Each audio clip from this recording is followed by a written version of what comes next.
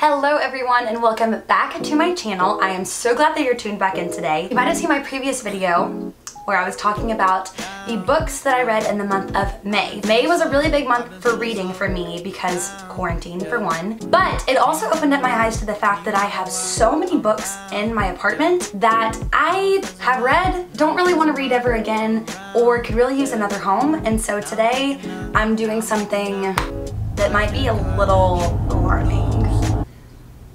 Yeah, we're going through all the books I have in my house today. Yeah, I wanna drown myself inside the juice.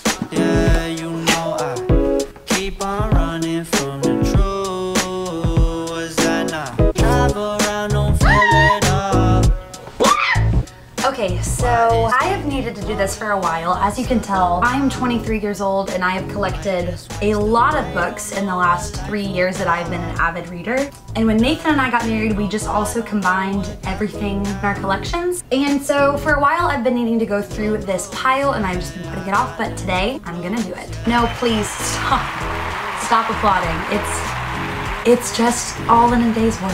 I am a very passionate person about minimalism and living a minimalist lifestyle. I think that objects and clutter really contribute to fogging your vision and your clarity of mind. I think it's really important to constantly do a reevaluation of your space so that you can have more mental clarity and just feel a little bit more at peace in your own home because you are not drowning in clutter. And a lot of the books that have been sitting on my shelf I've not read in years, or I've read once and honestly don't think I'll ever read again, or we've gotten from family members or hand-me-downs and honestly don't know what we will ever do with those books. I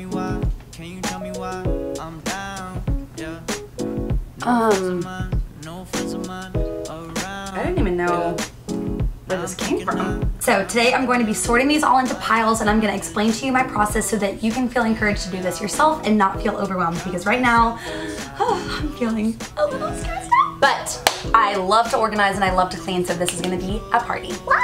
To help me accomplish this giant task, I've got some supplies that I think would really help you too as well. First, you are just going to need some Post-it notes. I got some really pretty pastel colors from on Amazon. I love to use these to help me organize all of these messy piles and have some fun and pretty aesthetics as well. Next, you're going to need some pens to help you label your Post-it notes. I got this beautiful pack of like adult gel pens on Amazon. A lot of people on TikTok had been talking about them and I went ahead and ordered them. This is the brand on the side and I'm obsessed with them. I use them all the time. So today we're using those fun guys.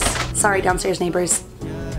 I'm also pumping some Clarity essential oil in my diffuser to make sure I stay focused and on task, as well as some Northern Lights Black Spruce and peppermint. And finally, you're just gonna need a space to be able to lay out all of your books at once in multiple different piles. So in mine and Nathan's apartments, we like to store our books in a couple different spaces. We are lucky enough that we have some built-in shelves by our TV. We also have a little coffee table with some bookends in our bedroom where I like to keep everything that's in the queue that I'm about to read or I've just finished reading. And then we also have some bookshelves around the house where I like to use my books as decoration, because what's more beautiful than a bunch of pages full of knowledge and beauty and... Just kidding.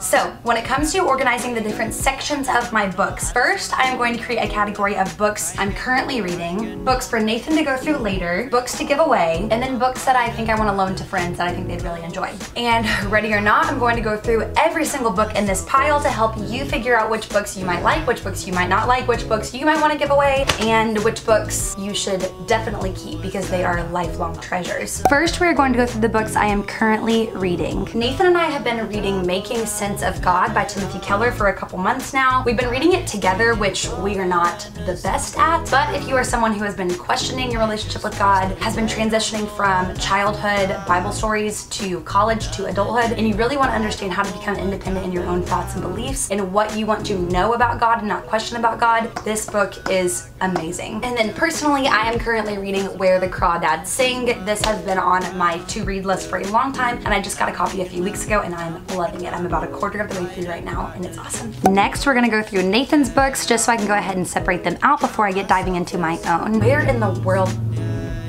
Sorry, there was a motorcycle outside. One of my biggest pet peeves is the sound of loud engines. It drives me nuts.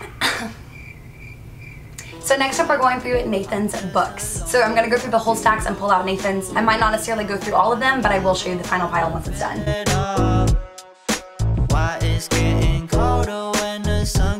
anything that looks like this is Nathan's, and it's the sweetest thing in the whole world. Nathan is also a giant movie fan, and if you know him, you know that. Go check out his Letterboxd. It's Trust Falls. If you guys are on Letterboxd, you should be. It's basically like a social media app for movie watchers. My dad got Nathan this book for Christmas. It's ginormous, and I normally use it as like a coffee table book because it's so big and I think it's such an interesting topic. But Nathan adores movies, and so this book has been really fun for him to go through and check off things that he's seen or hasn't seen. I thought about having Nathan come on the channel to talk about like his favorite movies and my favorite movies, and even just have a discussion about that, because we both are big art fanatics and cinephiles, and he knows more about movies than I think anyone I've ever met, and he also talks about them so eloquently and beautifully. So if you guys would be interested in that, let me know and I'll tell him. Okay, these are all of Nathan's books. They are a lot of books from his childhood or from college that he collected. We were both really involved in a Christian organization on our campus in college, and so we have a ton of books that we read with like our Bible study groups or devotionals that we read. So some of those I know that he's read before, I just don't know if he wants to hold on to, so I'm gonna make sure that he can go through those himself and pick out what he wants to keep versus give away. Also, Nathan's grandmother loves to give us like really funny, I call them like back of the toilet books because that's where my grandmother always kept them, but fun books like by Jay Leno and things that you can just flip through whenever you're bored or, you know, on the toilet. And then for Christmas, Nathan's mom got him the entire A Song of Ice and Fire or the Game of Thrones series, and we both really want to read this, but I've heard it takes a really long time and it is a deep dive with lots of characters, so it's still in the packaging. We're not getting rid of it, but that's his too. And then also for some reason we have like 8 Bibles. I'm not gonna say for some reason, like I've been a Christian my whole life and Nathan is a pastor's kid, so it makes sense. So I'm gonna put those in Nathan's pile too so that we can go through them and pick. We each want to have one Bible, and giving them away honestly I think is a great idea because it can go to someone who really needs the word, or at least just some encouragement. And then next we have got the giveaway pile. So these are books that either I did not enjoy or books that I honestly will never pick up ever again. Guys, this feels so good. Okay, this is gonna be the hardest one for me, and I know it because I love my books and I don't want to get rid of any of them. Again, sorry downstairs neighbors.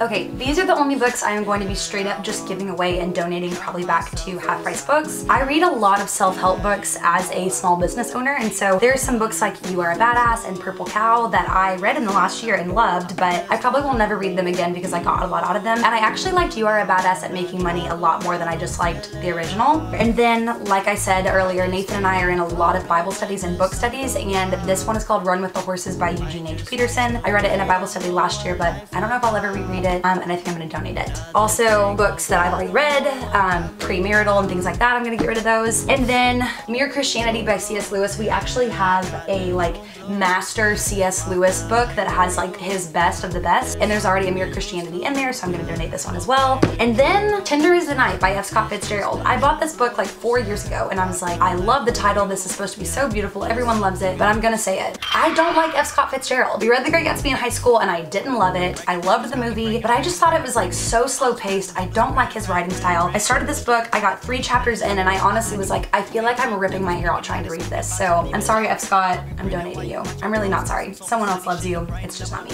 Next up, we've got For Friends. These are gonna be books that I've picked out from my giveaway pile that I think certain friends of mine would absolutely love to read.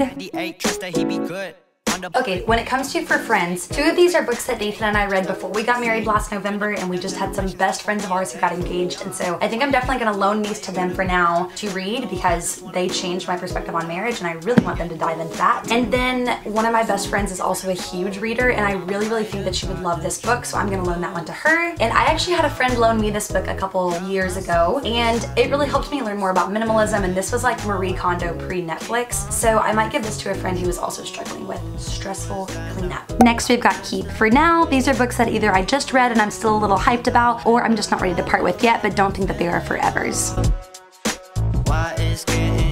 This is a book called Boundaries in Marriage. Boundaries by Cloud and Townsend. If you have not read it, it is an amazing book to help teach you emotional maturity and how to draw boundaries in your life to create very healthy relationships that you might not already have. And I really wanted to get boundaries in marriage right after Nathan and I got married because I can tell that I still have a lot of boundary issues, especially in relationships. Even though Nathan and I have been together for 3 years, I still feel like I have a lot to learn. I have opened my eyes to a lot of things in marriage where I can tell that we're bleeding into each other, and I want to know exactly where I am and he is. And so I started reading reading this. I honestly haven't picked it up because I've just been really busy. I say that and like we were just in a pandemic, but this was kind of heavy. I didn't want to read it during a pandemic. So I'm gonna hold on to that one. Cloud Atlas by David Mitchell. This is another one that I've heard amazing things about. It's on a lot of lists that you should read before you die, but I can't tell if I'm going to love it yet from the descriptions that I've read. I might not. I haven't read it yet, so I'm gonna keep it until I read it, but if after I read it I decide I want to get rid of it, no skin on my back. And then I've got these honkers here. So this is The Complete Artist's Way. If you guys have never heard of The Artist's Way, it's basically this book, and you can also get the workbook where it walks you through having a spiritual practice while being an artist and while creating. And I've heard amazing things about it, and I got it at half-price books for really cheap, and I really want to go through it, but I kind of want to treat it like a class and go through it for like 12 weeks or something and really learn. So I haven't done that yet, so I'm gonna keep that one for now. And then like I said, I love to read a lot of self-help books, and Dale Carnegie is this like renowned self-help author, and this one is a combination of how to win friends and influence people and how to stop worrying and start living, and I want to read both of those. And like I said, I got this from Half Price Books, like I get all my books, so I got it really cheap and I just threw it in. And I know eventually I'll read this, but when it comes to self-help, I like to kind of have structure and read them before I start my work day. I'll probably do the same with The Artist's Way, treat it like a class. I just haven't read it yet. And then this book is funny. It's called Clothes, Clothes, Clothes, Music, Music, Music, Boys, Boys, Boys by Viv Albertine, and she was in the band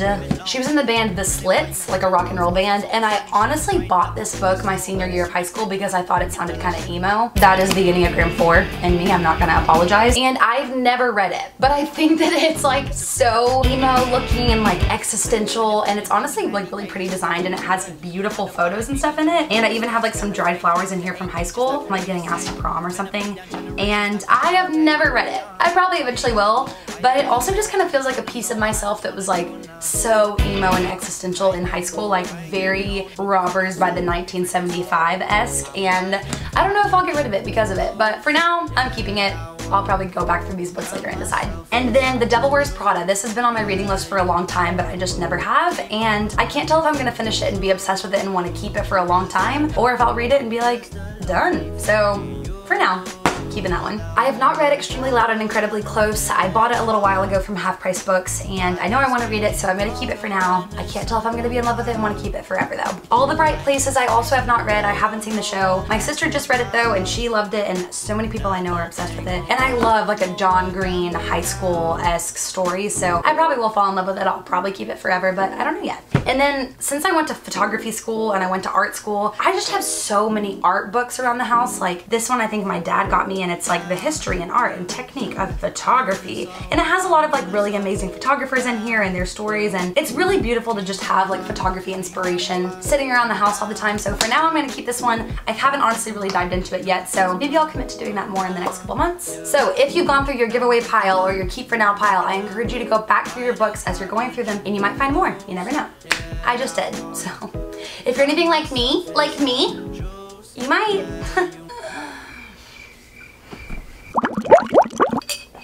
I just got really sweaty trying to be funny.